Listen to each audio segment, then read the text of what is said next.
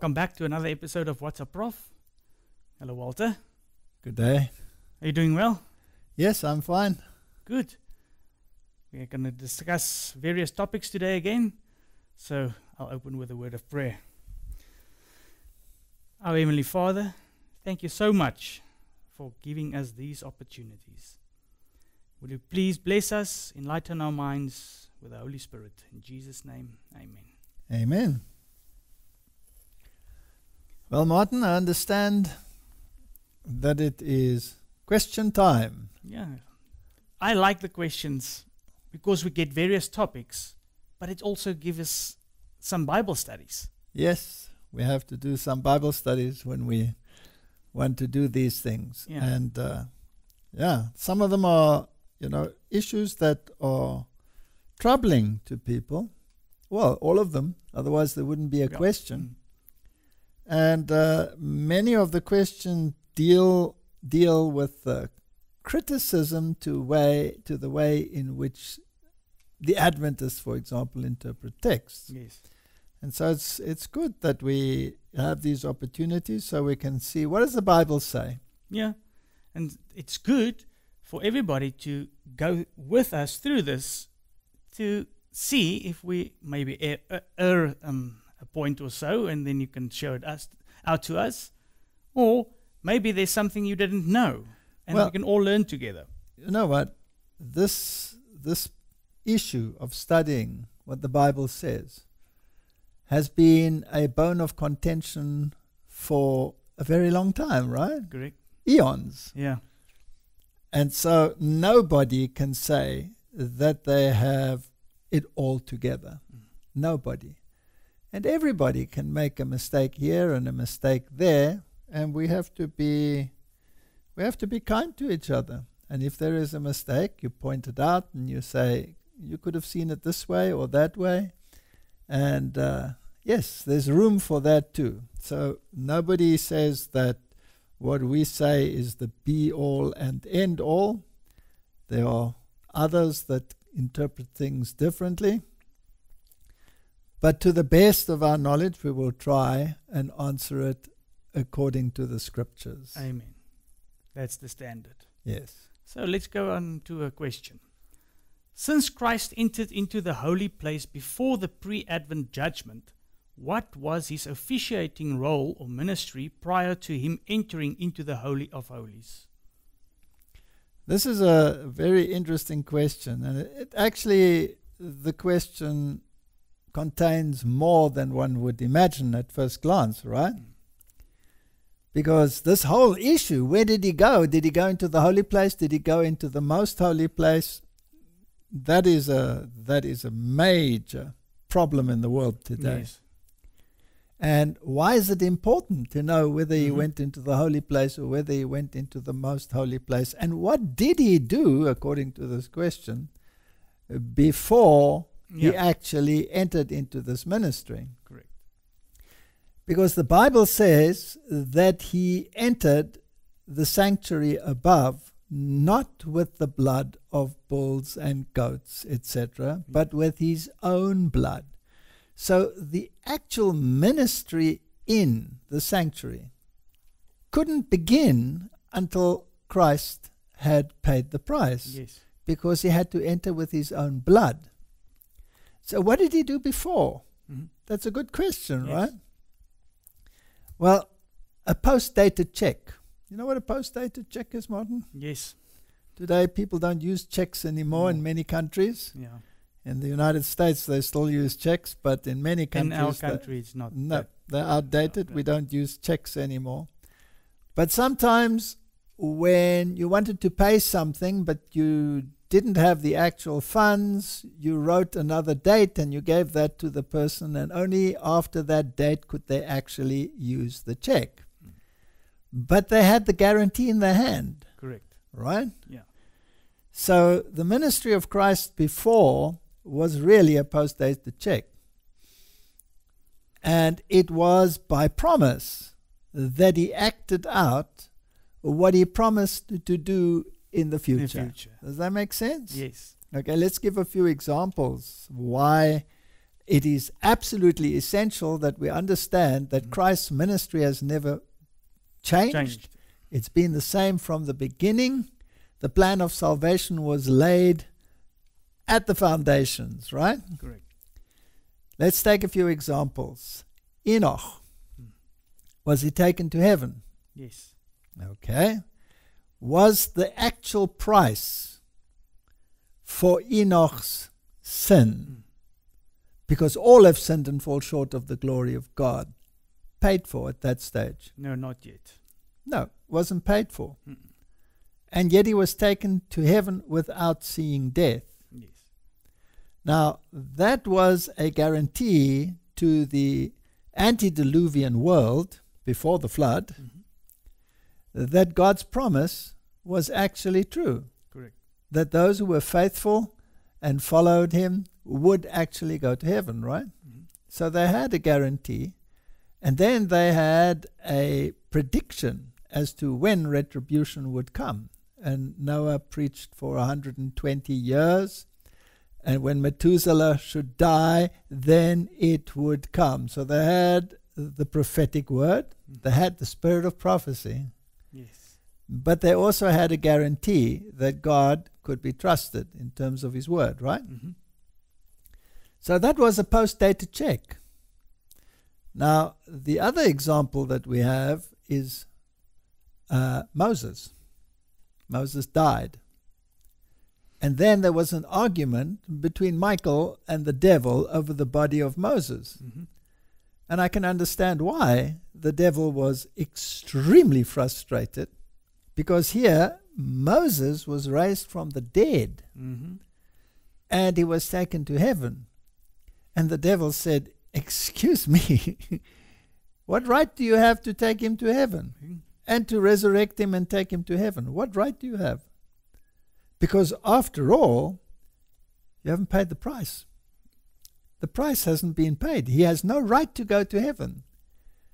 And the Lord didn't argue with him. He just said to him, "The Lord rebuke you, Satan." And he took him. So there's another post-dated check. So, question. Was his sin forgiven? Moses' sin. Yes. He was declared righteous. And he was taken to heaven. Yes. Okay. Who declared him righteous? Jesus. Jesus. Who atoned for him? Jesus. But he hadn't done it yet. Done it yet? No. So what was it? It's a post-dated check. A post-dated check. Okay. Let's take another example. Elijah. Was he taken to heaven without seeing death? Yes. Correct, right? He never saw death. He was taken to heaven. Was he declared righteous? Yes. Righteous enough to represent the living at the end of time that wouldn't see death. So you have Moses as the example of those that would die and be resurrected because they had been counted worthy. Blessed are those who have part in the first resurrection. And he was taken to heaven. So his sins were atoned for. And everything that Christ did and would do in the future in the sanctuary, he actually did by promise before. Yes. So that's what he did. Now, let's just expand while we're at this, because, it's important that people understand how this actually works. The sanctuary is actually a model of how the plan of salvation works. Now, we've discussed that many times, so we're not going to go into the sanctuary in detail at all, but that is a mini enactment of how the plan of salvation works. And the actual plan of salvation, the price that had to be paid, the atonement that had to take place, and the officiating work of our high priest actually commenced when the blood was available, because he didn't enter with the blood of sheep and goats. Now, the earthly sanctuary had a holy place and a most holy place. And the high priest went into the holy place on a daily basis throughout the year, but only once a year, on the Day of Atonement, did he go into the most holy place. And then the record of sin was removed in type and placed upon the scapegoat. The scapegoat didn't pay for those sins because it took blood to atone for those sins. So only the blood of Christ can atone for the sins. But eventually, all the sins that have been forgiven, that record of sin will be removed and placed upon the scapegoat. In other words, Christ is going to hold Satan accountable for what he incited us to do. Yes. And that's a very beautiful thing. That's why the scapegoat didn't die. He's not a sin bearer for you. He didn't pay any price, but he's going to have to deal with the consequences. Yes. Because you have been redeemed, right? Great. So on a daily basis, the priest would officiate in the holy place. In other words, every penitent sinner that came with his offering of a lamb would confess his sins over the lamb, and then the lamb was put to death, and that blood was the life that flowed out, represented the Lamb of God, whose blood would atone for our sins. So that life that was paid, that blood, was paid because of my sin. And therefore it was recorded in the sanctuary, in the holy place, onto the horns of the altar. We could, in modern terms, say they were mega hard drives where the record of sin was stored. Yeah. Okay, and You only went in to download it onto the they hard downloaded it, and only when that blood was actually taken inside was your sin taken inside, and it had been atoned for because there was blood. Now that's a very beautiful symbolism, atonement and the blood of Christ, how it paid for your sins. But the record was there. Now in heaven one day you will be as though you had never sinned. So that record must be removed eventually. The price has been paid. So let's just go into a little bit of detail there, because the world would like everyone to believe that Christ entered into the most holy at his ascension. Now we've dealt with this before, but let's just go into a little bit more detail while we have this question. So everything that happened before Christ was crucified was a post-dated check. Yes. By promise. Everything that happened thereafter was an actuality. Yes. The one served as a type, the sanctuary on earth, which was a type of the heavenly, so says Hebrews. So that which prefigured what would happen in heaven was enacted in the Jewish economy. That which happened because it had become a reality was enacted in the Christian economy. Does that make sense? Yes. So the New Testament is the expositor of the Old, and the two blend together so that we can understand. Now Hebrews chapter 4 says, "Seeing then that we have a great high priest that is passed into the heavens, Jesus the Son of God, let us hold fast our profession. For we have not a high priest which cannot be touched with the feelings of our infirmities, but was in all points tempted like as we are, yet without sin." So here is the great antitype, Jesus, our high priest. And he has gone into heaven to officiate in the sanctuary on our behalf with the blood. Now, if the earthly had a ministry stretching over the year in the holy and then going into the most holy, then the heavenly must have the same. Yes. So we could ask ourselves, why do some people say he went into the most holy? Well, that's a very interesting question, because that would introduce a whole can of worms. Because we will see when we get to Daniel chapter 8 and 9 why it is important. But if the earthly was a pattern of the heavenly, then he would have to enter into the holy first. So when did Jesus enter the Holy of Holies? Was it in 1844? This is another question, right? Yes, so we'll that deal links with that. into this, yeah. They work together, these questions. Or was there a kind of sanctuary opening before that? After the resurrection, how many times did Jesus ascend to heaven? So here is a whole host of questions. In actual fact, we don't know how many times Jesus ascended into heaven. Mm-hmm. We know that he ascended into heaven after he spoke to Mary. Correct. Right? Yeah.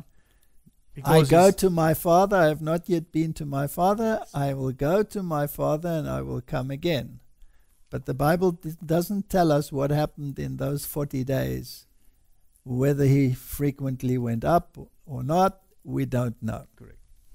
Correct. So as for the rest of the things, let's just go into this question of 1844. Now, we're not going to deal with the prophecy, but just briefly, we will say where it comes from in a moment. Daniel 8, verse 14. And he said unto me, unto 2,300 days, then shall the sanctuary be cleansed. Now, this verse is the one that deals with 1844. Now, if you just read Daniel chapter 8, verse 14, you don't know where this prophecy starts, and you don't know when it ends. Because in order to work it out, you must have a starting point. Yes. Now, there's no starting point in here, so you cannot work it out from here. But in Daniel chapter 9, there is a starting point. Therefore, you can work it out. And in Daniel chapter 9, there are some major events that are mentioned in chronological order so that you know that you are on the right track. Yes. All right? So, when does this prophecy start and when does it end? Well, in Daniel chapter 9, it tells you that from the issuing of the decree to restore and rebuild Jerusalem unto Messiah the Prince. And then there's a time prophecy, the 70-week prophecy. Yes. And this portion, it says, is cut off from the entire time. Yeah. So if you have a starting point and you take the years, it happens to work out at 1844. There is no other date that it can work out on. And because all the checks and balances are there in between, the Messiah, when he would come, that he would die in the middle of the week, and all of these issues verifying the prophecy, that is what it works out at. Yes. And we've had this discussion before. There were so many isms that took place in 1844. Evolutionism, existentialism, all of these issues, communism, everything started in 1844. Spiritism plus Adventism. All of them started in 1844. That is not coincidental. No. Plus, of course, the Industrial Revolution, the communication systems, transport systems, everything started in 1844. In other words, the message had to go out to the entire world. So when Jesus entered into the sanctuary, where did he go? Daniel 8:17. So he came near where I stood, and when he came, I was afraid and fell upon my face. But he said unto me, Understand, O Son of Man, for at the time of the end shall be the vision. This is very important. And then he said, Behold, I will make thee know what shall be in the last end of the indignation. For at the time appointed the end shall be. Anybody who in the light of these verses wants to cut off the Old Testament from the New and say it has nothing to do with us has a serious problem now. Yes. Would you agree? Definitely.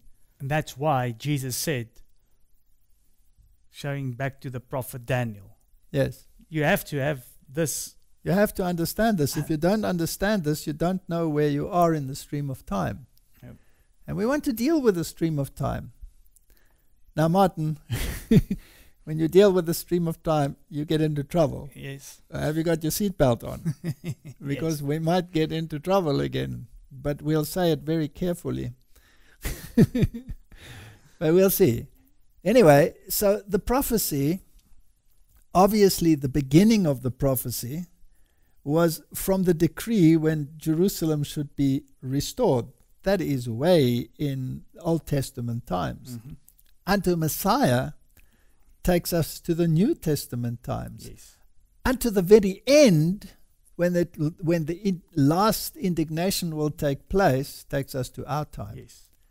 So the prophecy spans the whole period. It's a very important prophecy. Now let's go to Daniel chapter 9. Yea, while I was speaking in prayer, because Daniel couldn't understand these things, even the man Gabriel, whom I had seen in the vision at the beginning, being caused to fly swiftly, touched me about the time of the evening oblation. And he informed me and talked with me and said, O Daniel, I am now come forth to give thee skill and understanding. At the beginning of thy supplications, the commandment came forth, and I am come to show thee, for thou art greatly beloved. Therefore understand the matter and consider the vision. So, understand the matter and consider the vision. If that applied to Daniel, do you think it applies to us? Definitely. So we must understand the matter and consider the vision. Yeah.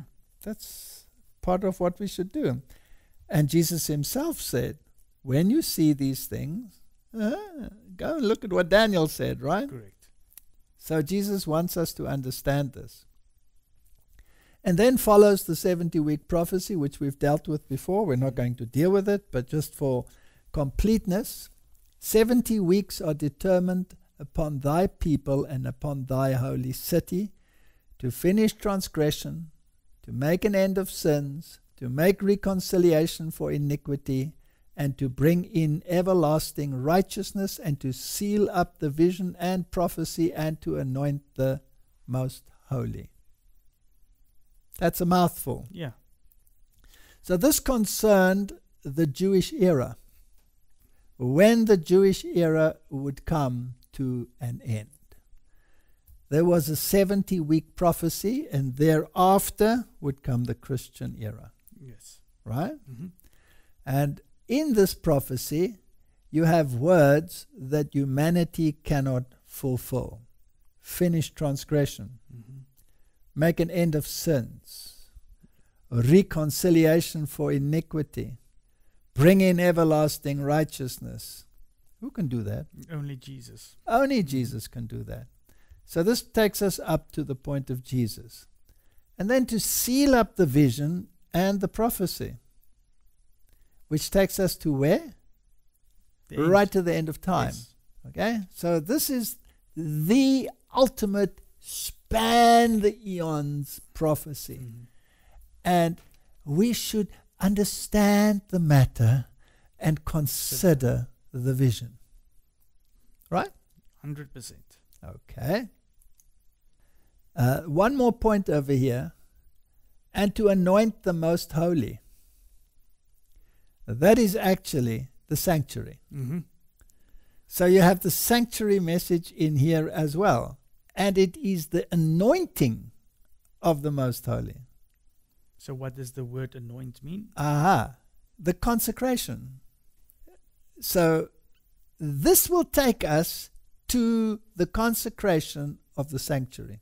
So that means to the time when Jesus will enter into that ministry. Yes. Okay. And this is important because the word there is to anoint the most holy. And this is fascinating. What an amazing verse. You know, Martin, there are people that say that people with long scruffy hair and ugly beards living in caveman style environments wrote this book. Yeah, there's people that say that. And the greatest geniuses of all time have never been able to unravel it completely, right? Correct. If this isn't the word of God, then I don't know. I've read many books in my life. But this is the only book that you can never exhaust. No. You cannot exhaust it. even in a sentence, in a few words, it can sometimes when you read it again, wow, I didn't see this, and it blows you away because it's a whole. I once listened to a series of lectures on one verse in Daniel, one verse, and it was 8 1.5 hour lectures on one verse. And you don't even know that you can get all of that out of one verse. I know of one person that did his doctorate, his thesis on one verse. Absolutely. Of the Bible, Colossians 2 verse 16. Well, you can do a thesis plus write 1,000 volumes on 3 words in the beginning. Yes. That's a major already. Anyway, let's go and see what happens there. Hebrews 9 verse 12. Neither by the blood of goats and calves, but by his own blood he entered in once into the holy place, having obtained eternal redemption for us. That's the King James Version. And it says holy place. And the word is hagion, which actually means sanctuary, but he entered into the holy place. Hebrews 9 verse 12 in the NIV says he did not enter by means of the blood of goats and calves, but he entered the most holy place, once for all by his own blood, thus obtaining eternal redemption. Now, which one of the two is right? We have to compare it with the rest of the Bible. Not only that, this one here, in my opinion, is dishonest. Yes. Because most holy place is hagion. But this just says hagion. So is there an agenda here? I believe there is an agenda. Because does it make a difference? You see, the date 1844 is an incredibly important date, because it takes us to the end of the 2,300-day prophecy, and it happens to end in 1844. And after that date, there will be the cleansing of the sanctuary. Cleanse it from what? Was the sanctuary dirty? No, it only had the record of sin. It had the record of sin. And it needs to be cleansed from the record of sin. So the cleansing of the sanctuary fits in with the Day of Atonement. Yes. When there was this day of judgment, and the people had to repent and think about themselves and make right with God, because at the end, when he came out, the high priest, and he placed his hands on the scapegoat, if you were not part of that process, you were cut off. Yes. Right? So that is the investigative judgment. So when you make him enter into the most holy place, then there is no period where you can say, okay, now this Day of Atonement has begun. Because then we've been living in it for the last 2,000 years, right? Correct. And that's a problem. So in other words, by translating it like this, you get rid of the Advent movement. Yes. Totally. The Advent movement becomes irrelevant, and the Advent movement does not become a gathering of people out of all denominations, but just another part of the soup. So he has to get rid of the last message of warning. And the last message of warning is the 3 angels' messages. Yes. By making it holy place, by changing it into most holy place, you get rid of the 3 angels' messages. Totally. And you get rid of the call, come out of her, my people. You get rid of everything. There is no final message.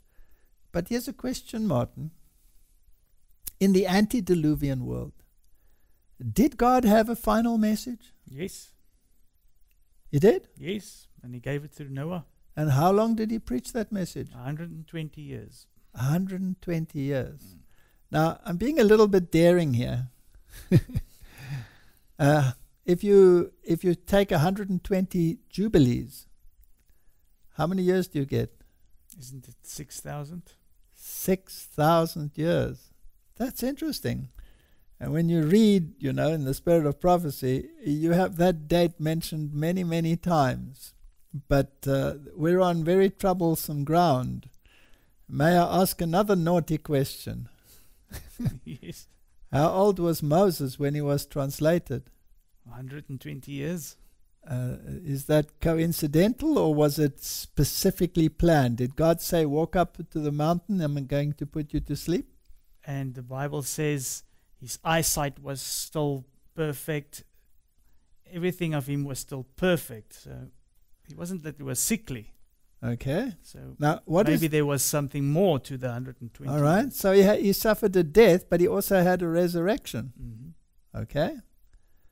Now, the resurrection, isn't that a type of the end? Yes. So if you had 120 years there, could you have 120 years later? Now, this is how some of the pioneers used to think. And today, many people believe that that is obsolete. But I like their thinking.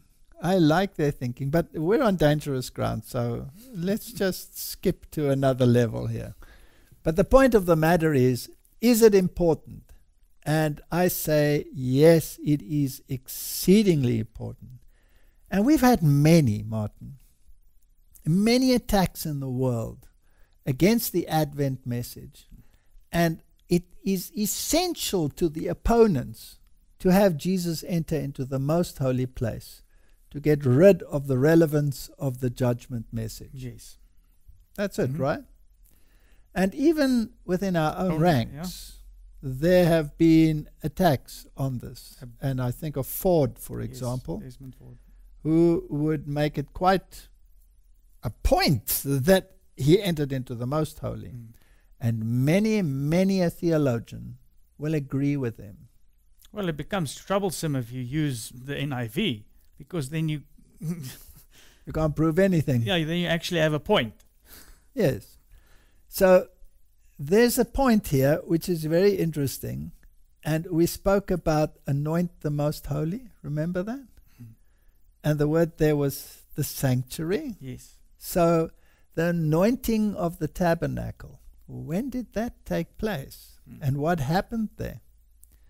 And actually you have to go through the whole of Leviticus chapter 8. And here's an interesting statement from the Signs of the Times. And this statement has been used many times to say that Jesus entered into the most holy when he ascended up to heaven. Okay. And Ford quoted this to say that he went into the most holy.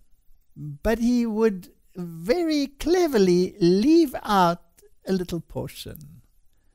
So I'm not going to read his, I'm going to read it as it was. Okay? Christ's glory did not appear when he was upon this earth. He was then a man of sorrows and acquainted with grief.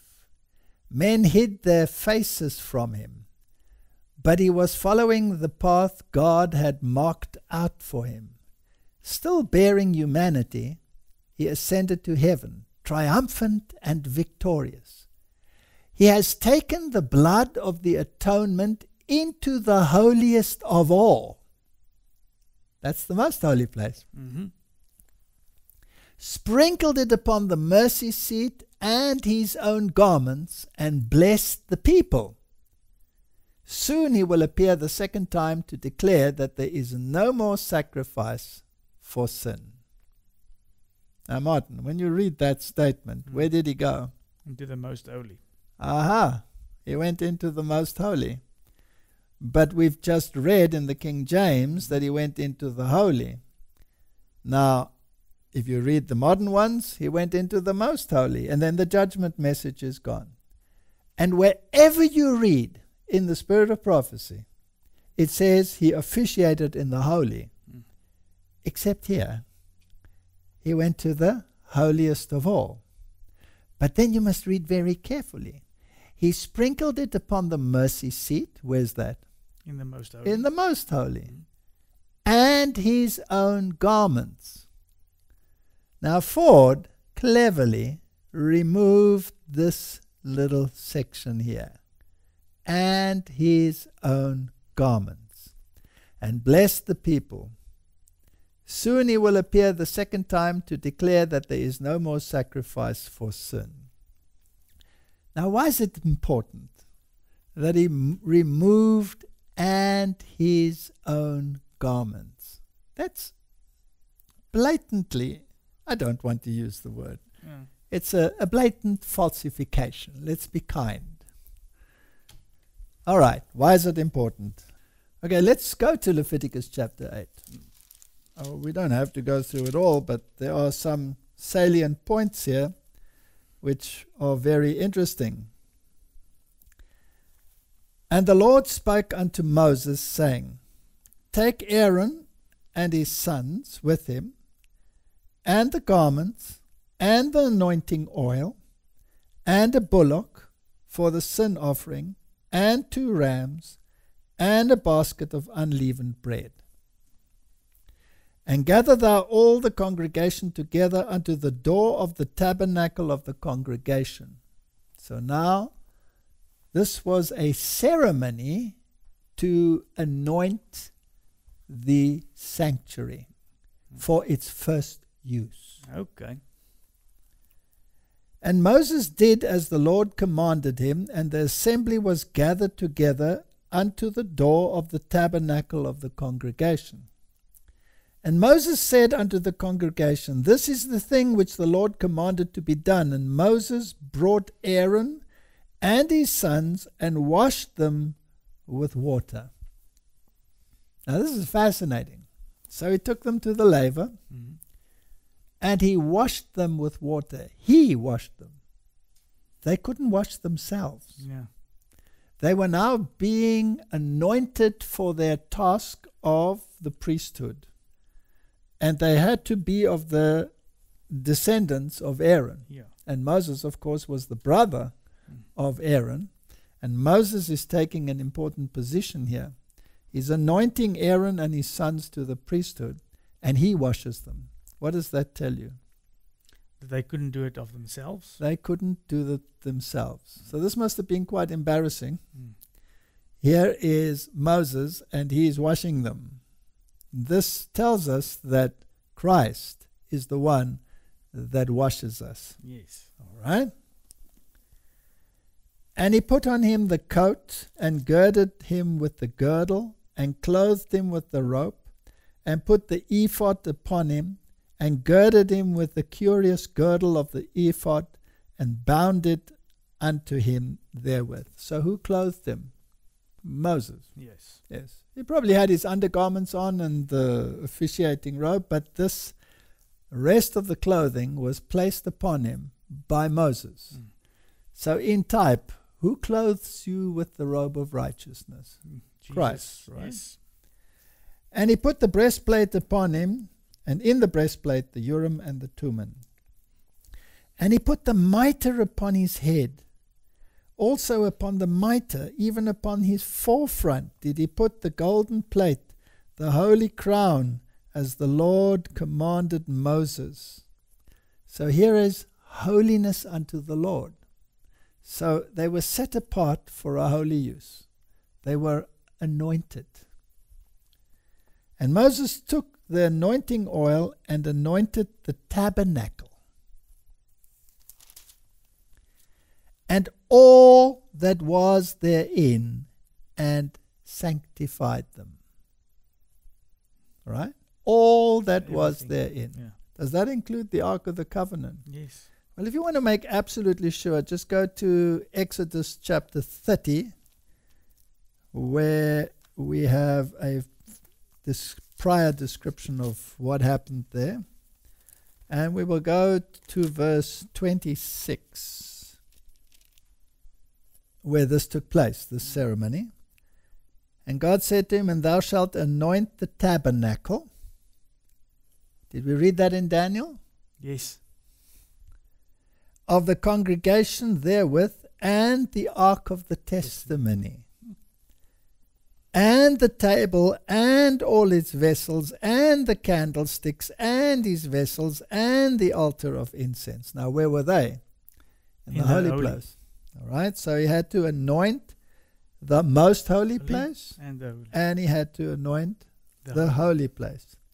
And the altar of burnt offering, with all his vessels, and the laver, and his foot. Where was that? Outside. So he had to anoint the entire sanctuary. Okay?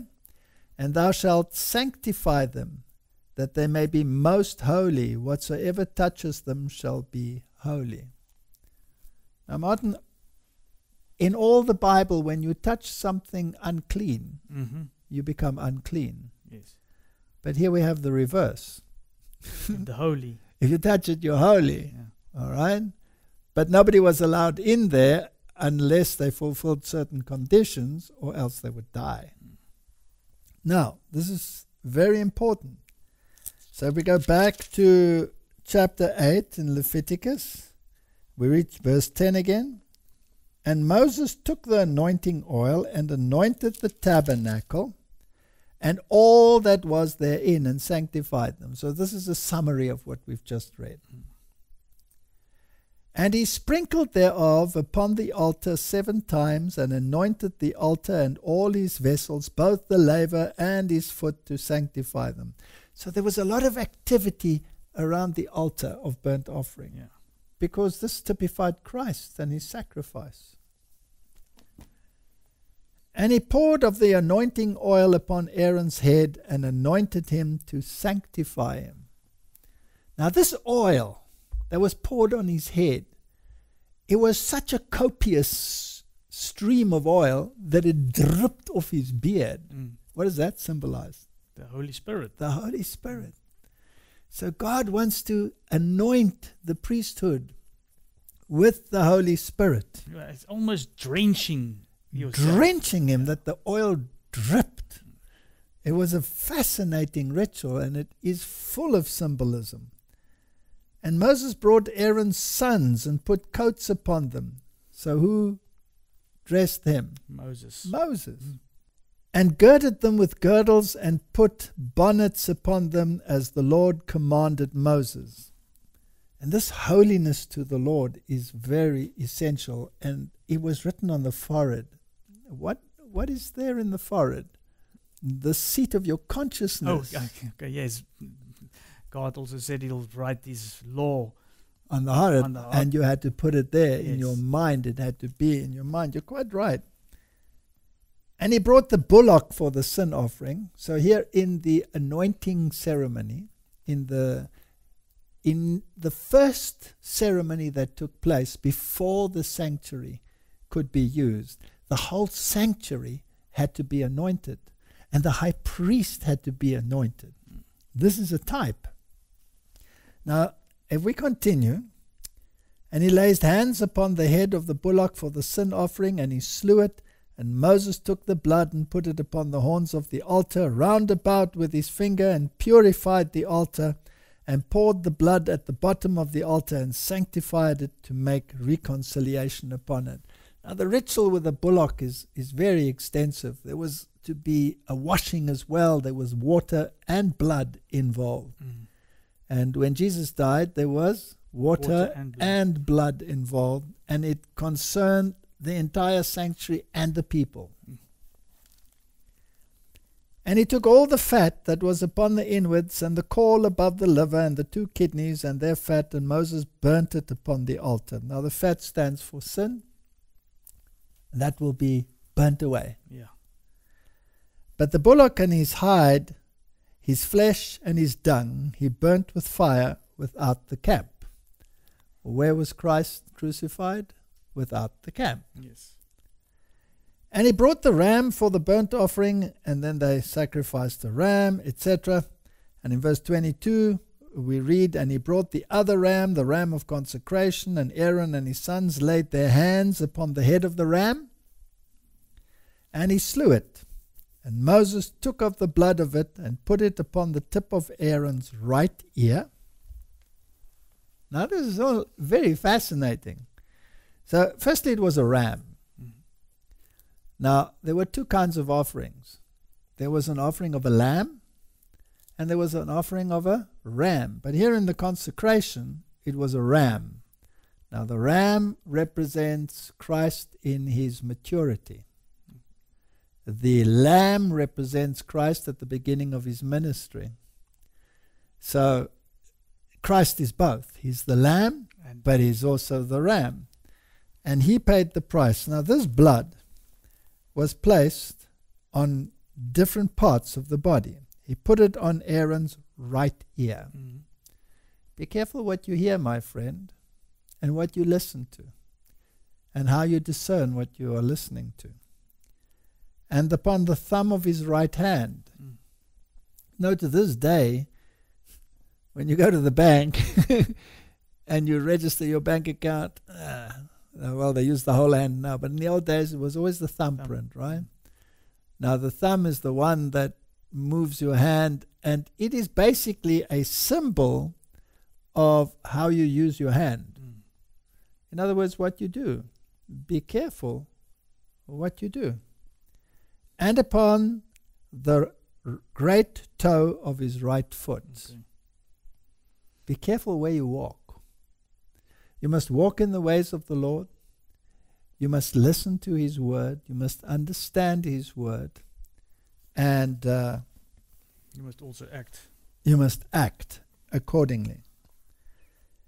And he brought Aaron's sons, and Moses put the blood upon the tip of their right ear, and upon the thumb of their right hand, and upon the great toe of their right feet. And Moses sprinkled the blood upon the altar round about. So these people were being sanctified, absolutely sanctified. And there were many rules that were applied to the priesthood. For example, they were not allowed to drink wine or strong drink. And very shortly thereafter, Nahab and Abihu, they drank, and they died as a consequence. Yes. So when the Bible says that in the New Testament times, those that follow Christ will be a royal priesthood. They must follow in the same. What does that mean? It means you must be careful what you hear. You must be careful what you do. Mm-hmm. And you must be careful how you walk, the Christian walk, right? Mm-hmm. And if you want to be part of the priesthood, then you must abstain from anything alcoholic, right? Exactly. Okay. But we're still getting to the point here. We're being a little bit laborsome here for the people, but let's try. And then there are other issues and offerings that they had to do, and the wave offering, etc. And all of that, even the wave offering, all of this, we can spend a long time, because all of this is symbolic as well. Every single one. Christ's ministry after his crucifixion up in the heavenly sanctuary. Correct. But now we get to the crux of the matter. If you read verse 30, and Moses took of the anointing oil and of the blood which was upon the altar, and sprinkled it upon Aaron and upon his garments. Did you get that? Mm-hmm. And upon his sons, and upon his sons' garments with him, and sanctified Aaron and his garments, and his sons' garments. Is the Lord making a point there? Yes. I think he is, right? Now, Martin, this ritual of sprinkling the blood on the garments took place only once, when the sanctuary was consecrated for use. Thereafter, they entered into ministry in the holy place, and only once a year did they enter into the most holy place. Now, if you read this statement from the Spirit of Prophecy, let's read it again. Christ's glory did not appear when he was upon the earth. Okay. He came as a man of sorrows, acquainted with grief. Men hid their faces from him, But he was following the path God had marked out for him. Still bearing humanity, he ascended to heaven. This is now after the resurrection. Triumphant and victorious.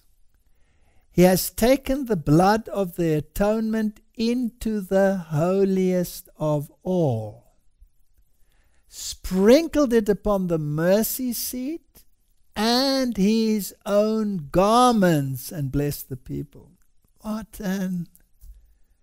What ceremony was that? The anointing of The initiation Yes. ceremony. So when did the sanctuary ministry begin?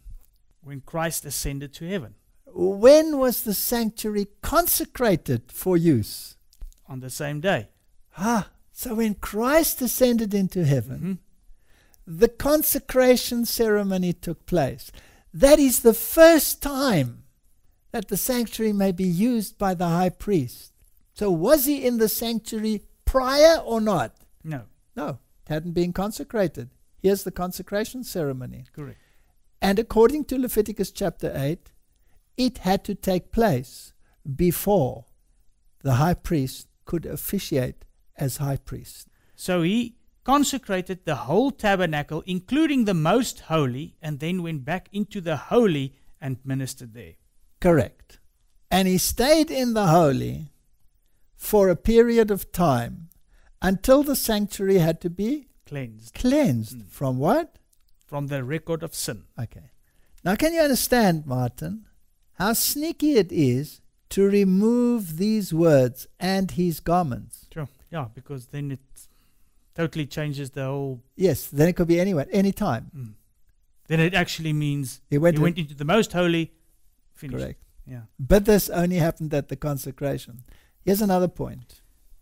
The accuracy of the spirit of prophecy stuns me every time when I read this it. is amazing. This is amazing, isn't Yeah. it?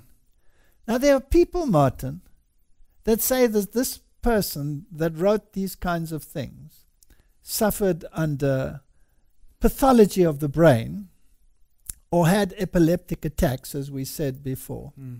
And they have never, ever, ever studied her over and over again, except to prove her wrong. Yeah. Or to get rid of some accusation which is uncomfortable for them. Right? And just think how important it was that this ceremony should take place like it did. How humbling it must have been for Aaron and his sons. Yes, that Moses Yes. had to consecrate them. And then, after this, they had to stay there for 7 days. In other words, they probably had to practice over and over and over again to make sure they make no mistake. And they had no righteousness of their own. It was placed upon them. They were not washing themselves. They were washed. And their garments were sprinkled with the blood. And this made them righteous. Only through the sprinkling of the blood can you become righteous. If this isn't the pen of an inspired person, then I've never read an inspired person in my life. So I hope that answers the question whether Christ went into the holy or into the most holy. Now, there's also people that say, but the throne of the Father is in the most holy. So that's why he went, and then in Revelation it says he went to the Ancient of Days. So how do we explain that part? Well, you see, people have this idea that God is fixed in a place. But the throne of God is mobile. Yes. If you read the vision of Ezekiel, for example, you have an explanation of the mobile throne of God. And there was more than one throne. There was a throne in the holy place as well. Correct. The altar of showbread was also a throne. And it has had 2 crowns. It has a crown around it, yes. 2 crowns. 2 crowns. Because he will sit in his Father's throne. Correct. They will both be part of that throne. So, in the same way, Christ isn't pinned down. He moves, but his officiation is holy place officiation.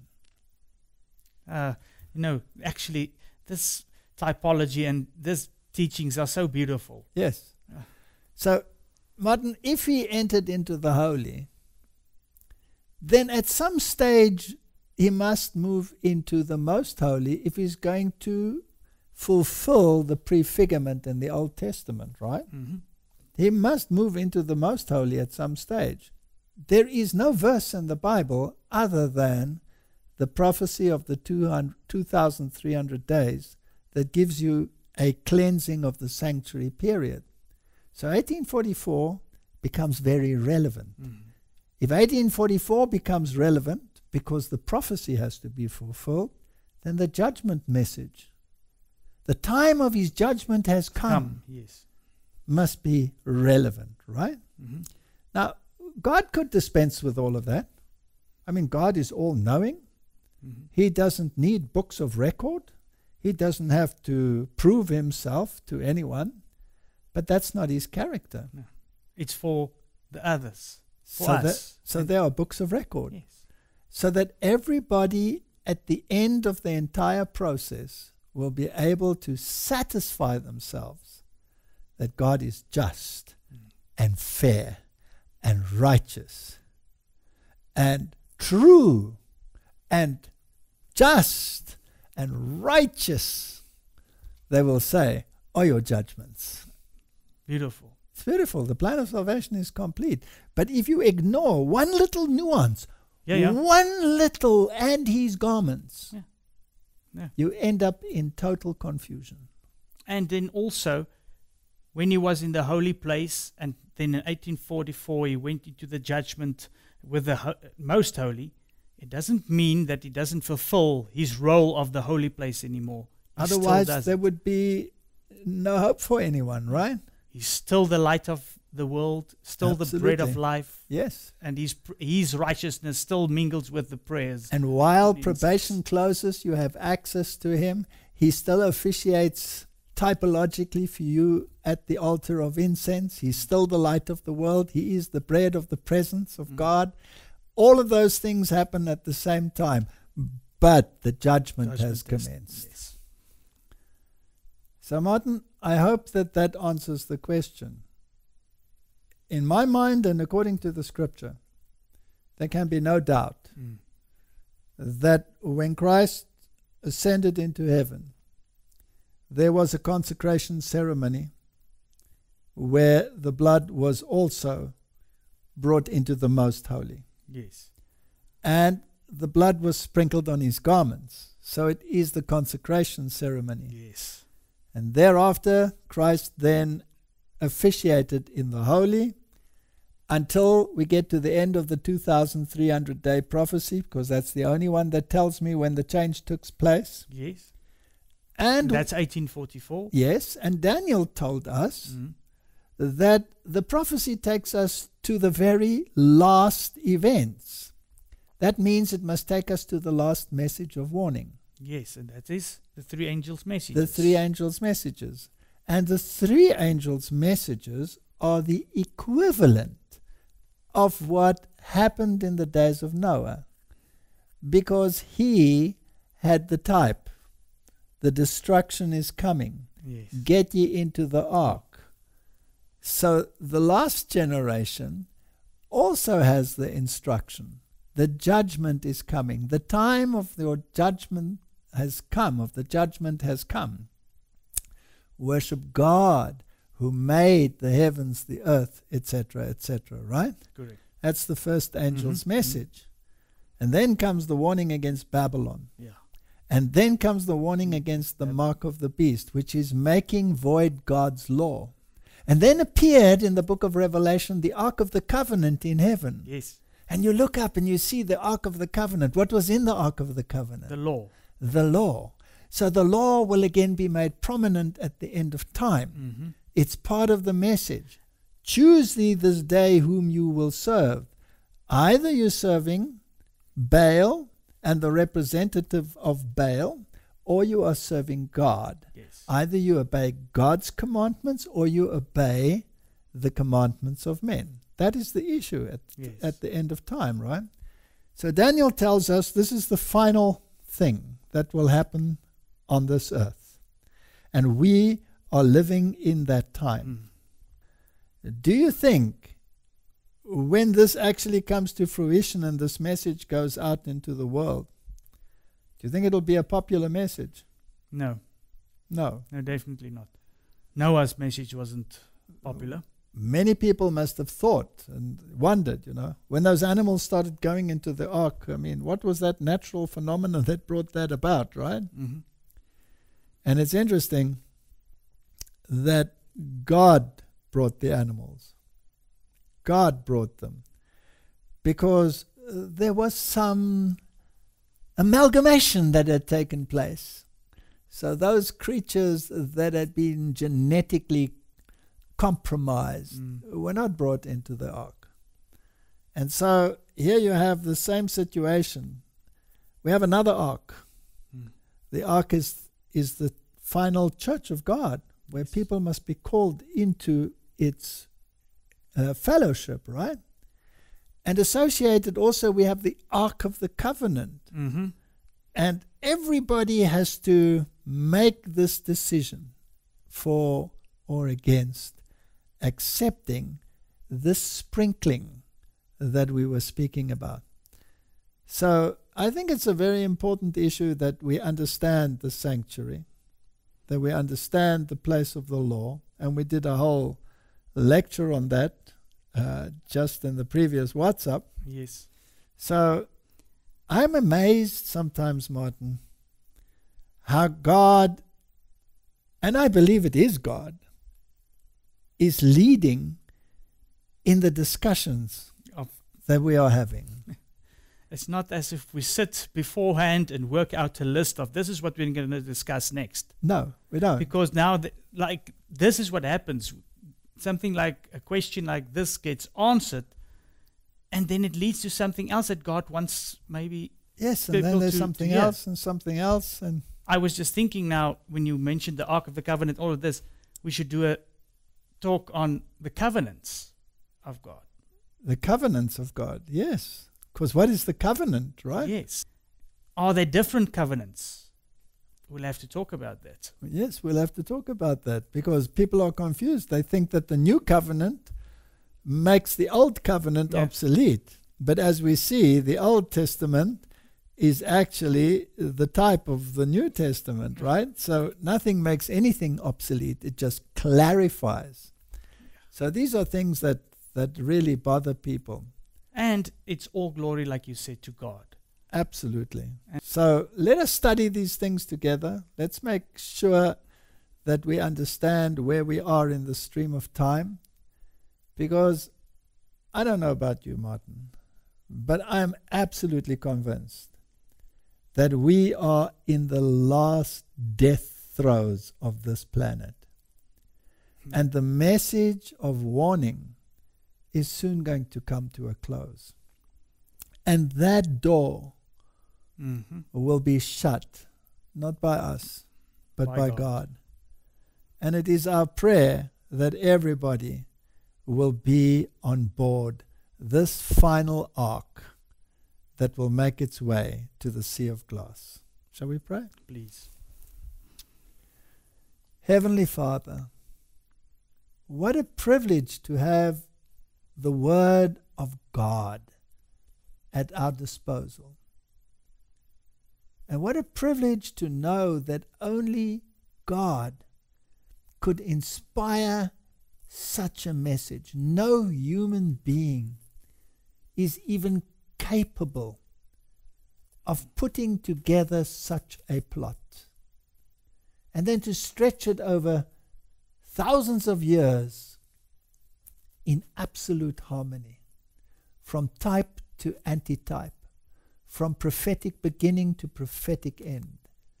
I stand astounded and humbled at the word of God.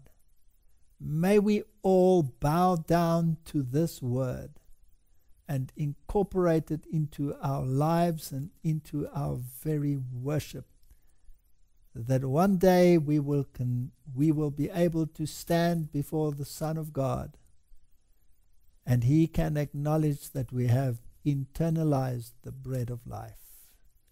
This is my prayer in Jesus' name. Amen. Amen.